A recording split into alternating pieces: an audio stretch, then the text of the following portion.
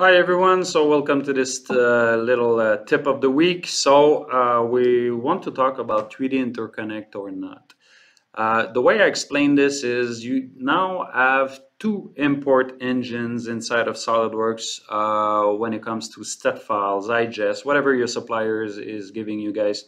I just want to be clear that SolidWorks has now two import engine inside to convert step files and IGES and whatever extension that you receive from your supplier. So the trick here is pretty simple. When you go in your system option and you go inside of import, the trick here is if I uncheck this box, I'm going to use engine number one. Okay, one of the engine of SolidWorks to transfer imported geometry. And if I toggle this box, I'm going to use the second one, and I'll prove this. Okay, I have a very good example over here. So I'll uncheck this box, so no 3D interconnect, and I'm going to open a step file over here. So I'm going to use engine number one to open a step file.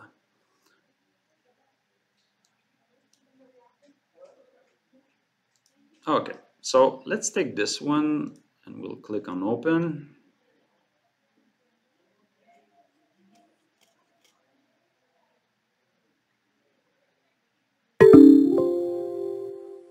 Okay, so right now I've used engine number one.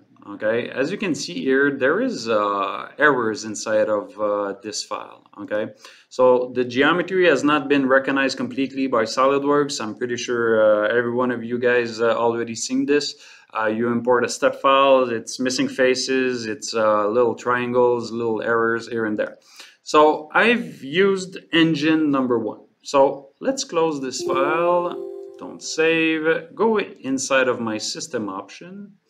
Go on import again, and if I enable 3D interconnect, I'm going to use the second engine for imports.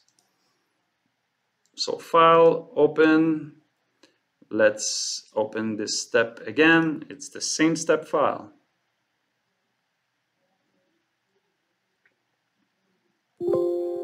Okay, the only thing different with the second engine with 3D interconnect is I would really recommend you to break link. Okay, if you don't break link over here, okay, you always carry two files, the SolidWorks file, and you're still connected to the original step file. So instead of always moving around with two files, okay, the trick here is only to break link. Break the link, yes, break the link. Now I have imported bodies like this, but the difference here is there's no error.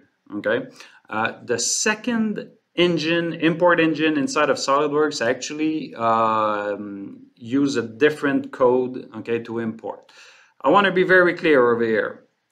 I have had a lot of success with engine number one. I have a lot of success with the engine number two, and I have no success with both. Okay, the only thing here is when you import a geometry that has errors. Okay, just know that you have a second engine to at least try to see if the original file is corrupted, or sometimes it does work. Okay, as you can see, my example over here, the second engine didn't have no errors. I'm not saying 3D interconnect is better. I'm just saying you have now two possibilities of converting files, imported files.